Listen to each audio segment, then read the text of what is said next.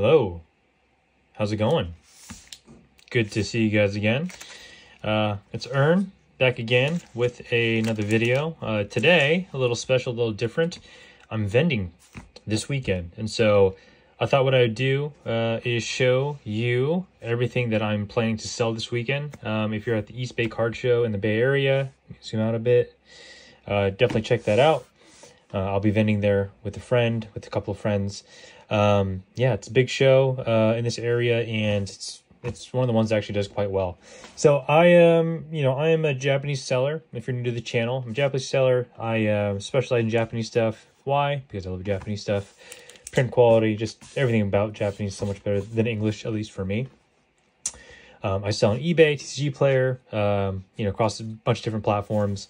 I'll first start off this video by saying if you are someone who is looking to sell or trade, hit me up on IG. Always buying, always trading, always down to see what you got. Yeah, I've made a good amount of connections and deals so far since spinning up this channel. I figured I'd drop that here before I get started. So let me first start and say, I'll just get into it. So I will start with the slabs first because I'm thinking. Yeah, let me start with the slabs and singles.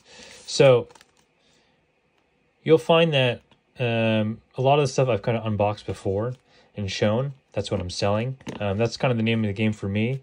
Buy stuff at some value where, when I resell it, I think I can get at least 30%. So 30% margin is the goal I've pinned on myself this year.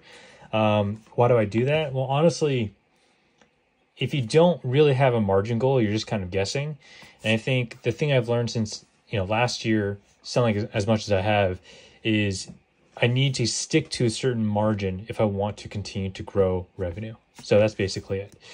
So my prices, how I price things is I go onto TCG Player, I go onto eBay, I go on TCG Player to look at English equivalents, I go to eBay to look at Japanese equivalents. And since all my cards are Japanese, I price it somewhere in between. I look at the last sold or recent solds on eBay, and then I look at what's currently available. And then I also cross-check that with the English counterparts on TCG Player. And the reason why I do that is because a lot of buyers in person who buy Japanese, they're a little bit more receptive, I would say, to a slight markup on Japanese product that you could probably find on eBay. And so that's what I'm hoping to capitalize on. Most of my pricing, I would say, is fair. I think these would go for like 90, 95 near mint on eBay. So it's like not that much of a markup. I bought them significantly cheaper, so that's what I want to sell. So let's go through the stack. Everything here, some of it is from the collection. A lot of it is not. A lot of it has been purchased to resell. So this Goku, I am collecting a lot of the secret rares and the top hits in the new Dragon Ball game. But, the key thing with this card is I got it, at a good price. And in a BGS 10, it's actually worth probably close to double what I paid. So I'm going to use this show as an opportunity to sell that. If I can't, I will keep it, and that's totally fine. My Glaceon, I have multiples of these. This is just another one that has, unfortunately, I've chosen to sell. Does this have a swirl? Sure. And my trick or my angle selling and vending in person is I don't focus too much on ultra modern because everyone else does who sells Japanese. I try to find stuff that's mid-era, vintage, stuff that I think really pops out. So this Charizard, I think I opened this on the channel before and shared it. I have a target price for this. If it sells for that target price, great. Then I will try to acquire another one. If it doesn't, I will keep it. My Lugia, I have multiples of these actually. I have one in consignment, and I have another one of these sitting on the shelf. And this Charizard that I just opened. You're probably asking, I thought, you were going to keep this.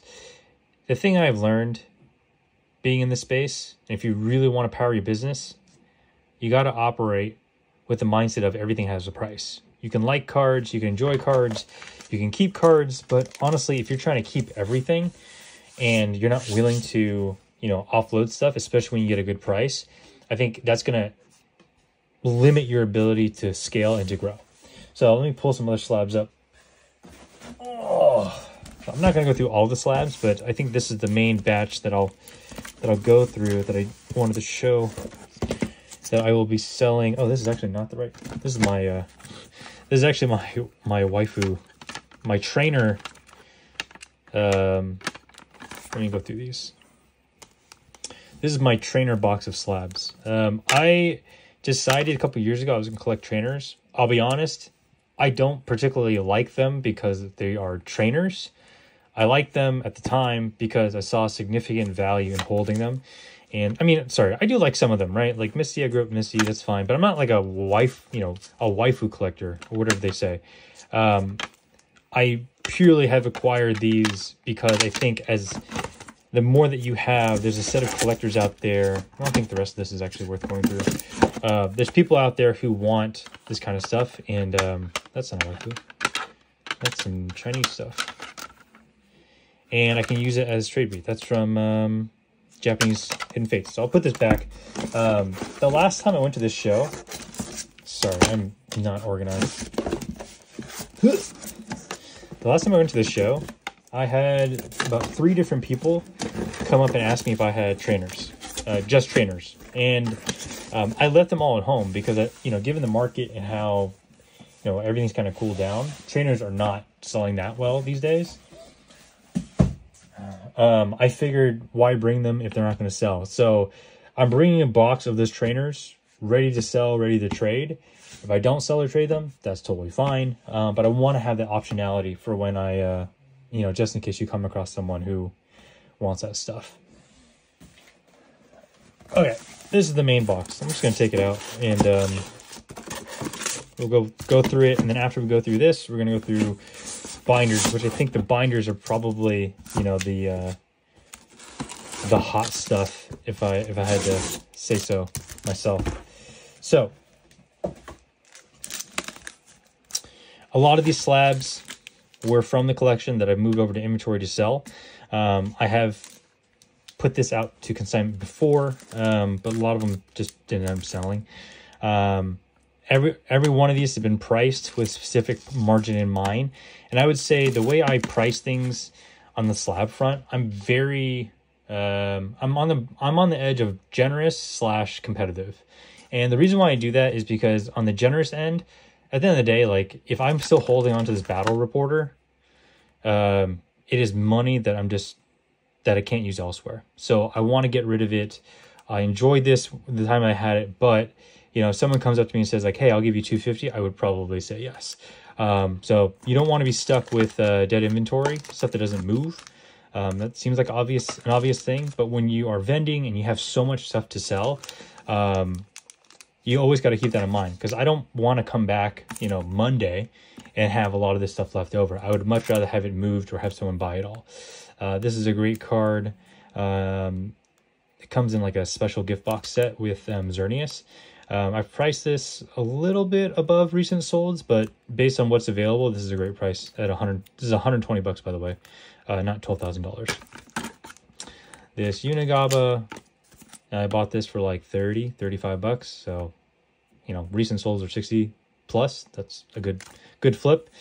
Pick a Pikachu, and then this awesome set of, let's make some space. I have my Call of Legends PSA 9 set, and I'm looking to get rid of it as a set, primarily because I think I'm done with it in my collection. I've moved it to inventory. Call of Legends has dropped off a lot since the boom. Most people just don't. Sorry, I shouldn't say most people. The hype for them died down, and it hasn't really gone back up. So a lot of the recent solds are quite brutal. I think back in 2021, when I started to complete work on this set, all the cards were at least 300 bucks. Now many of them sell for below 300, with some of them at like just 200. This card was one of the ones I got last. I bought this from someone on Facebook. I tried very hard to get this for a long time. It took me about 2 years, and then I finally got it. So sad to see it go, but this is one of the sets I'm hoping to sell or trade this weekend. I think all in all, total value is around like 3,000. So let's see, if we can get that to work.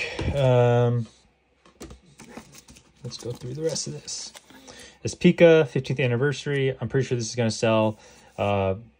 you know, I got this for 700 or 800, I think. Maybe about 800.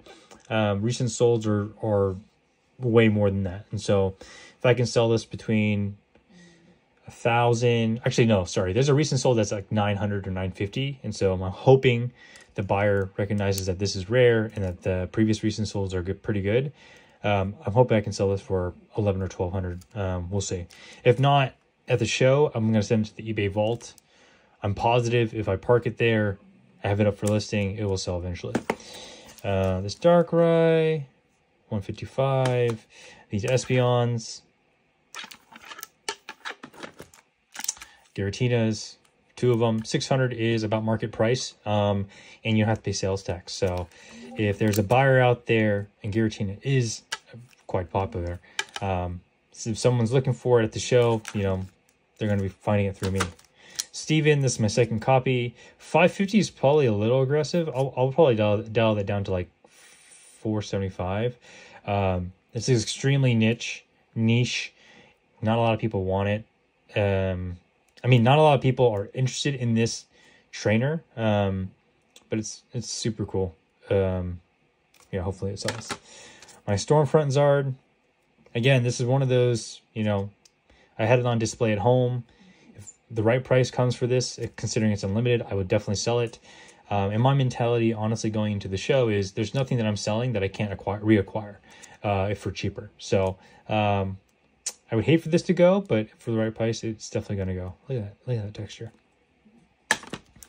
Skyla, that's an aggressive price. I sold this last on eBay for like 730, 740.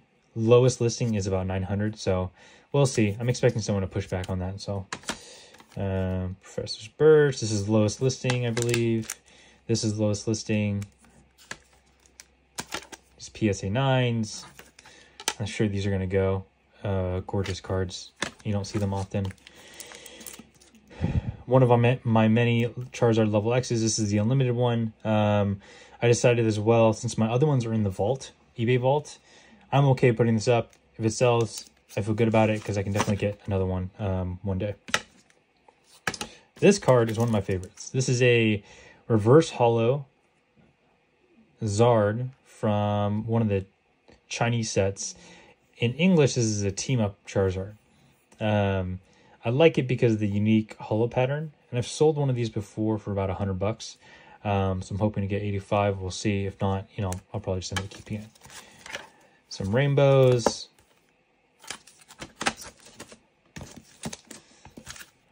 Nothing big here. Nita, it's another trainer. Mimikyu, Snorlax. I have a couple of these, and so I'm selling a dupe.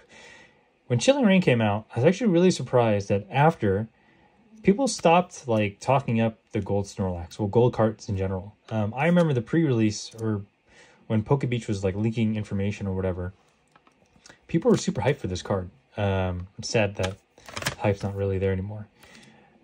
Bonds to the End of Time, the Platinum Holo Arcanine, another Classic Collection Pikachu, and then let's see what we got here. Steven's Resolve and Coach Trainer. Probably, you know, I'd probably take 75% of what I'm asking on this. And then this guy, honestly, I've had him for a while now, and I'd be fine if I took, you know, 100, 120 for this guy.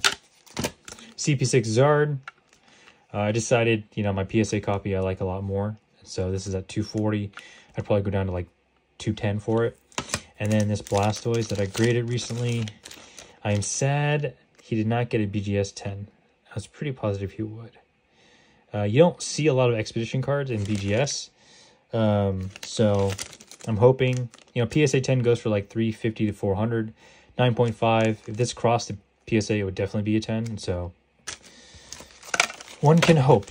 That's it for slabs. I'm not going to go through the rest of them. I have a ton more, but most of those slabs are probably $100 or less. Let me move my mouse out of the way. Let me pull up the binders, which I think are the stars of the show. 1 second.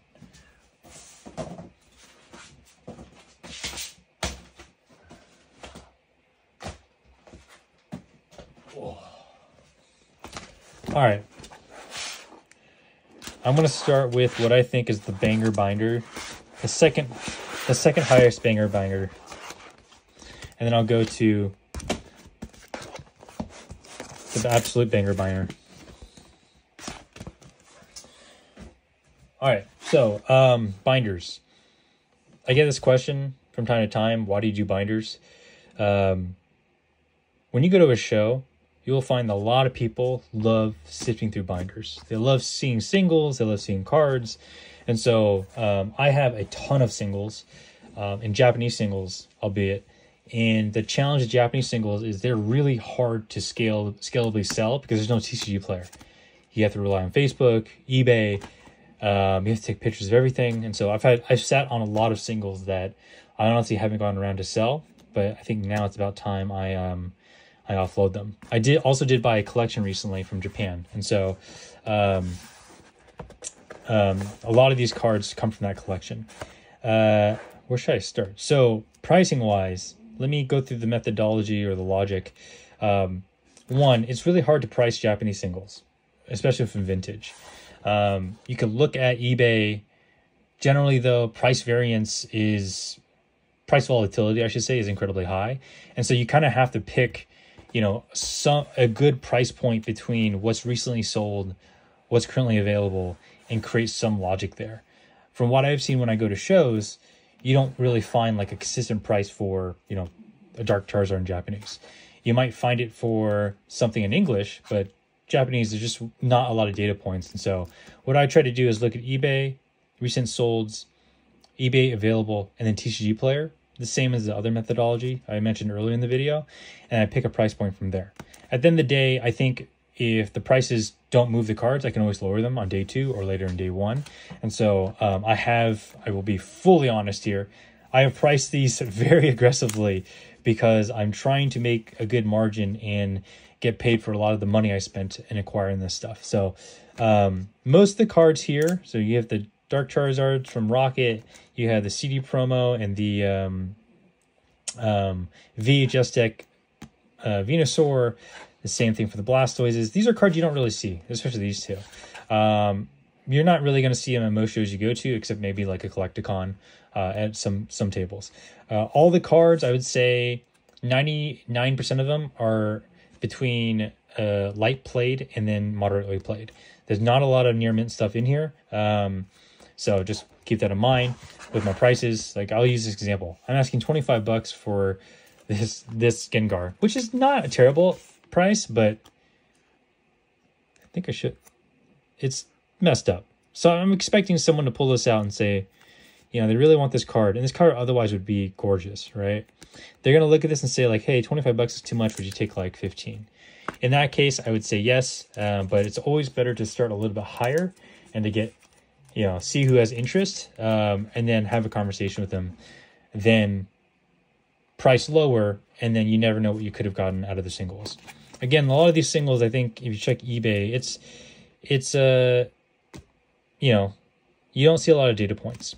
So I did my best pricing, and these two actually I think are actually closer to near mint. Sorry, I lied. There are some cards that are closer to near mint, but this has this one,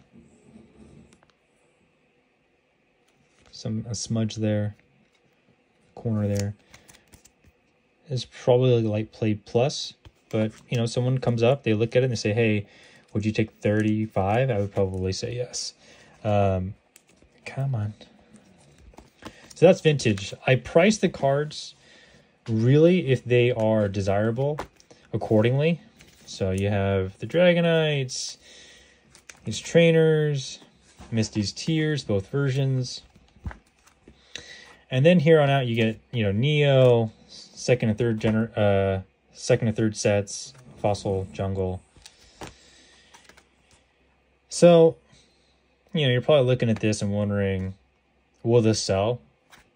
I've recorded all this. We can recap afterwards. I'll see what moves on the first day. If none of it moves, I'll just cut everything down by 25-30%. No harm, no foul, right?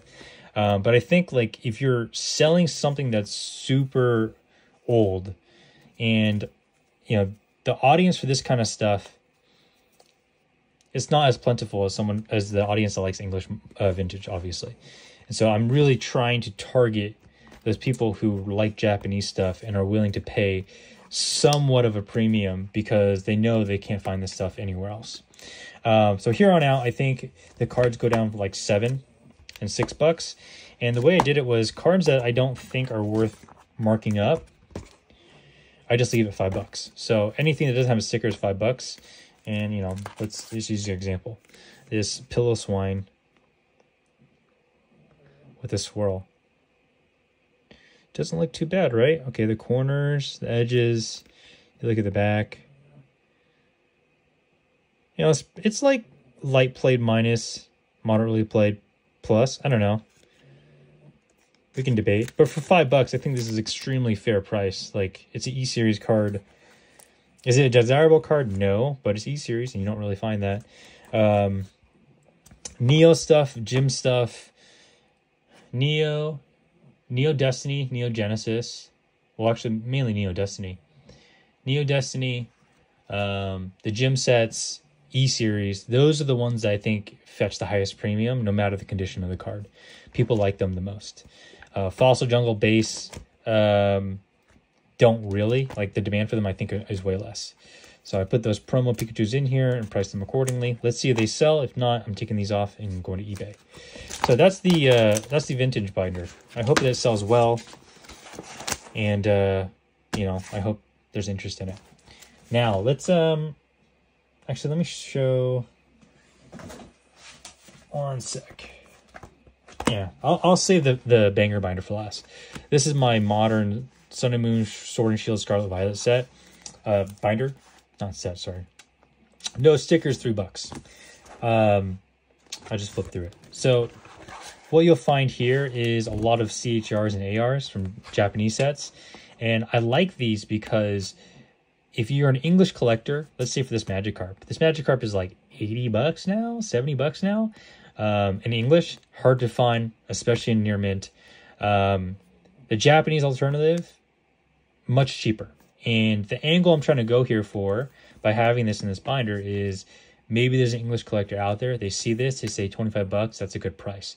I'm making good margin on that, and they're also getting a card that they like in an incredible condition because, you know, Japanese rocks. So a lot of this stuff is from Sun and Moon primarily, Sword and Shield. That's not right. That should be $6. I need to price some of this stuff still. These Zards are going to sell. You know, I bought 4 of these for $10 and from Japan. I'm going to potentially sell 4 of them for $36. We'll see, but last show I sold a bunch of them at $8 or $9 pretty easily. Pichu promos, some random trainers. I think these are probably priced too high. They should probably just be at like $4. Like who's really out there trying to buy Opal? I don't know. You know, more of the same stuff, some random Southern Island stuff, promos, illustrators. Really, I just jammed this binder full of what I had left over and hoping that I would sell. This binder was used at the previous show, so I actually didn't touch it at all, and I'm just refilling the pages. That's why, yeah, there's like a mess of cards everywhere. Basically, if you see these cards plugging gaps, it's because I sold a lot from the previous show. Yeah, this binder did fairly well, and I'm hoping this time around, given the show's 2 days, it'll sell even better. So I got some more CHRs back here, rainbows, some decent stuff in here, I would say. I'll probably take these out. These didn't sell. And then my backup Tyrannosaurs. So that's that's one of the Japanese modern binders. I lied. I'm going to keep that mid-era binder for last. This is the other Japanese modern binder with some Chinese, and then I didn't have space for this in the other binder, so I put this here. $20 for Charizard level X. You're probably saying, what's wrong with it? This thing is beat up. It's probably moderately played to heavily played. But you got to understand, this card show in America, in the Bay Area, where English is predominantly what people collect and see, this sticks out like a sore thumb in a good way. I sold multiple raw copies at the show last time for about 15 to 25 bucks. This is going to sell for 20 bucks. I guarantee it. Detective Pikachu, I still need to price that. Those Rainbow Zards I got from Starbirth. I have a lot of classic collection in here, and they sold okay last time. I refilled some of the pages, and I'm really trying to push, hey, do you like this stuff? Have you seen this stuff? You should buy mine. Classic collection, for whatever reason, people just don't like it. I'm probably going to have to start listing these on eBay for pretty cheap soon, because I just have stacks and stacks of all these different singles. So let's see if they sell. More Detective Pikachu, more classic collection. What else is in here? So no sticker on this one is $2. Promos.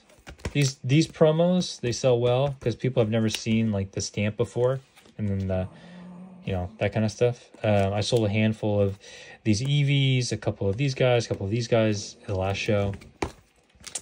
Some shiny treasures. This probably won't sell. We'll see. You know, some of this stuff. More extras in the back. So it's not as organized as I would like, but you know, I'll tell you one thing. If you're looking to vend and you have a full-time job, it takes up a lot of energy to organize, to get binders cleared up, to organize binders especially. And so, you know, I did the best I could so far, and this is the key binder. So before I get into it, I'll start by saying, again, going back to Japanese singles, vintage, going into E-Series, EX, mid-era stuff is very hard to find singles compared to English. So the Japanese stuff is harder to find than English stuff. That's obvious, right? And so part of that is like the only price points that you can find are going to be on eBay or also the Japanese sites. But the Japanese sites are generally, sometimes they're just as the same or as competitive as eBay. And so when you price stuff, you have to really, be mindful of, there aren't a lot of data points out there, and that if you're trying to sell stuff, you got to make it appealing to people. So for me, what I did, I took eBay last solds, what's available on eBay, and then TCG Player again. And then I added some aggressive pricing on top.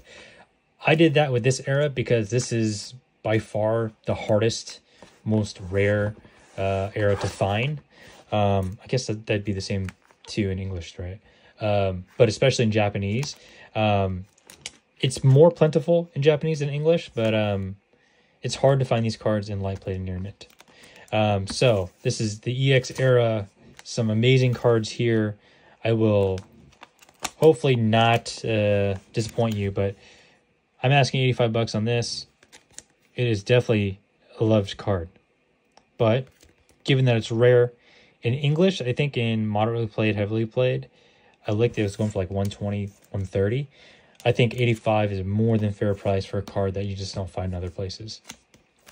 I would say none of these cards are PSA 10 worthy.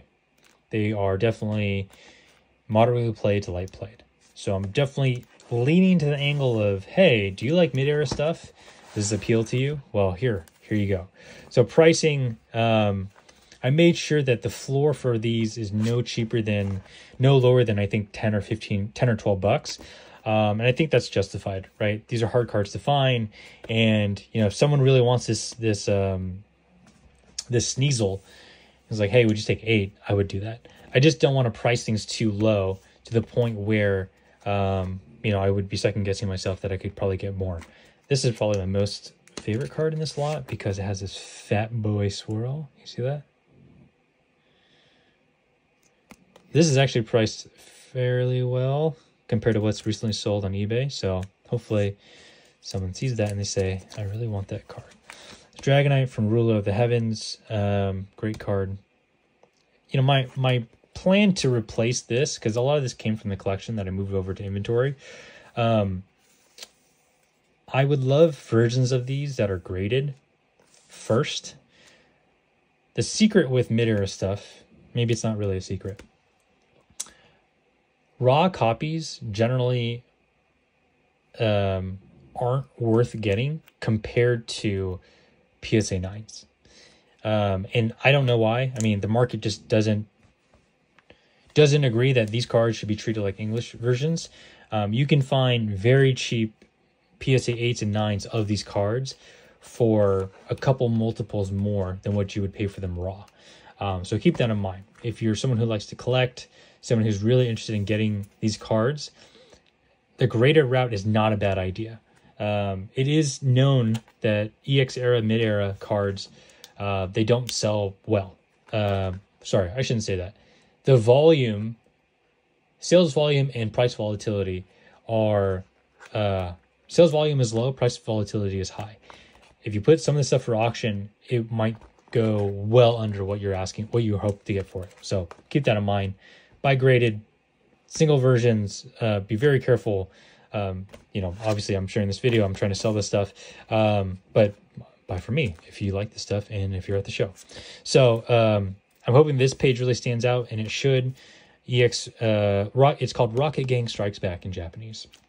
Great set, beautiful cards. Where's the... This is the one I wanted to show. This comes from the silver deck.